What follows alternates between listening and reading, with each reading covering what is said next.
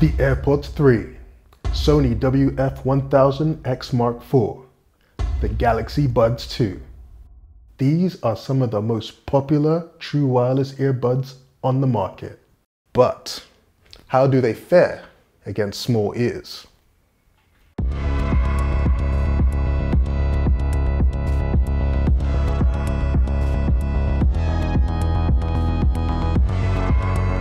Okay, hear me out. I know this is a pretty niche subsection of earbud review, but I feel like my small ear brethren and sistren have our very specific considerations when purchasing earbuds. With smaller ears, it feels like most buds build up pressure and discomfort with extended use, and that's if they even fit at all. I mean, look at them. You can barely see them. Well, insecurities aside, I will be taking these top buds for a spin and seeing if they're worth the consideration of the small ear kind. All these buds have been thoroughly put through their paces by our expert team of product reviewers. So if you want the full rundown, head to the link in the description to find out more. Also, slap a like on the video if you want to see more earbuds get the small ear treatment. Okay, so this video is gonna focus on the 3 F's: fit, fatigue, functionality. How well do these buds fit into your ears? How long before ear fatigue starts to kick in? And how functional are they to control? For fit, I tried out the earbuds with every available tip to see which provided the best fit and noise isolation. Well, all except the AirPods, as they do not come with any removable ear tips. And kind of unsurprisingly, I went for the smallest tips. We kick off with our very first ultra scientific test, the headbanger test.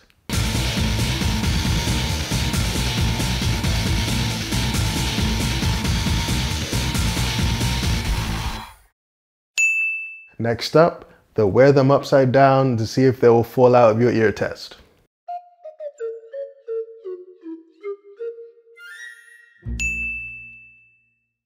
And finally, the seal test. I'll be listening to music next to my TV while turning up the volume and seeing at what point sound begins to link into my music.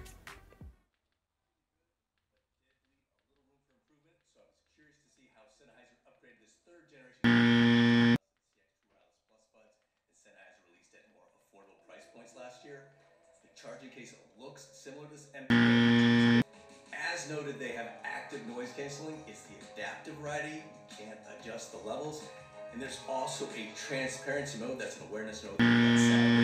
It sounds pretty. From all these highly sophisticated tests, I felt that the AirPods were the least secure. Even though they didn't fall out, they just weren't as snug as the other two given their open nature.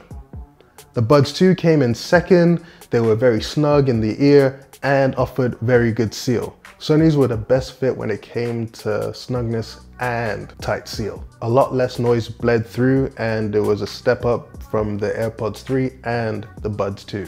So my official fit ranking would be the Sony's, the Galaxy Buds 2, and then the AirPods bringing up the rear. Next up, fatigue. And I'll be testing out how comfortable these buds are simply by spending the entire day with them and seeing how long before I can't wear them anymore. In a reversal of fortune, the WF-1000XM4 that won the fit round came dead last year. What started as a really relaxing listen gradually became a rather uncomfortable one, and I believe it's the tip tech that Sony opted for. Sony uses foam tips, and as such, it really does feel like your ears has to mold to them rather than the other way around, like you would with most generic silicone tips. And just a disclaimer, I own a pair of Sony WF-1000XM4s, and I eventually replaced the foam tips with silicone tips and found that I could use them for a lot longer. It did have a slight impact on sound isolation, but was a worthy trade-off for a better, more comfortable fit. The Buds 2 came in second. These are really comfortable and I felt no discomfort after wearing them for over 3 hours, but at the top of the pile are the AirPods 3. You could wear these all day if you wanted to because they are less intrusive than the other buds. You can really feel the absence of pressure buildup. I wore these from a full charge down to 10%. So a good 5 hours, and they felt as comfortable as when I first wore them. So my fatigue ranking would go AirPods 3, Galaxy Buds 2, and then the Sony Mark IVs. Finally, functionality. This is pretty straightforward. It basically measures how well the buds can be controlled without using a phone. Now this one's a little bit tricky because depending on what phone you have will probably dictate the experience you will have with these buds. For example, if you're on Android and use the AirPods, you don't get access to a lot of features such as spatial audio, always on Siri, but you are at least able to skip and repeat tracks with the touch controls. On iOS, it's a lot more straightforward, although I found squeezing the stems to interact with the buds was the most fiddly out of the three. With the Buds 2, the features get far more sparse if you're using an iOS device. You aren't able to do much more than pause and play and enable transparency mode and noise cancellation. However, on Android, you get a lot more control, and overall the touch controls are pretty intuitive.